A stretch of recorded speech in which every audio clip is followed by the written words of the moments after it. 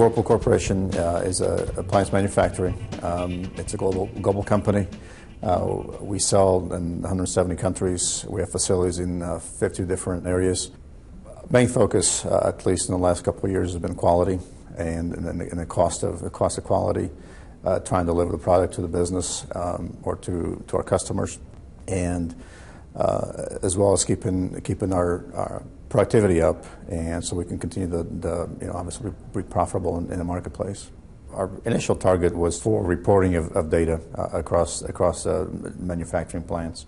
We were using a lot of Excel spreadsheets, manual processes, and so we were looking for a tool that would allow us to collect the information and really provide that information and make it available to the whole manufacturing facility, from the shop floor all the way up to management. The real-time data wasn't available, and it would take 2 or 3 days to see. We were using weekly reports, daily reports, that when you're looking at quality issues, looking at a week later, it's too late. You've built a tremendous amount of product with some defects.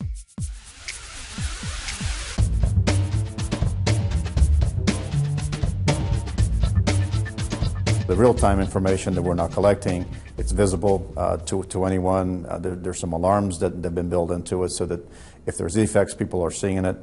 We have displays on the shop floor that people can visually see the defects as they occur, as they're being reported. They can see that I've missed shooting the screw, I've missed connecting that wire, and makes a much simpler, much faster reaction to the issues, and resolves the issue of not having the quality product going out the door that we need. That simplification makes the acceptability of SAP in the manufacturing world much easier, and it's a time saver as well in terms of the interaction that the technician has with the transactions or the application. The other benefit that we're also seeing is the ability to collect information from the various silos that we have on the shop floor, whether it's an assembly line or a press, and providing that visualization to management and to the engineering community.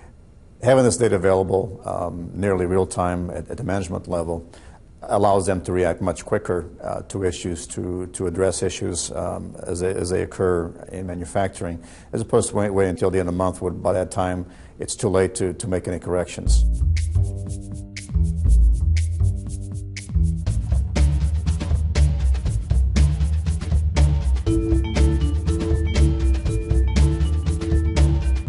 One of the applications that we've developed and deployed in one of our facilities is the quality information that's being captured on the assembly line. We have mounted 7 TV monitors, the 42-inch monitors, so that people on the assembly line can see.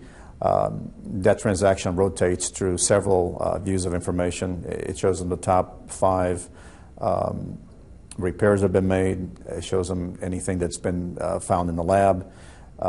And that has actually increased not only the productivity, because we're not having to repair some of the units, but also the quality of the units, because it's caught by the operator as they're doing their job. The result has been much better quality and our measurement of first pass yield, which is how many products do we build without defects, is tremendously increased.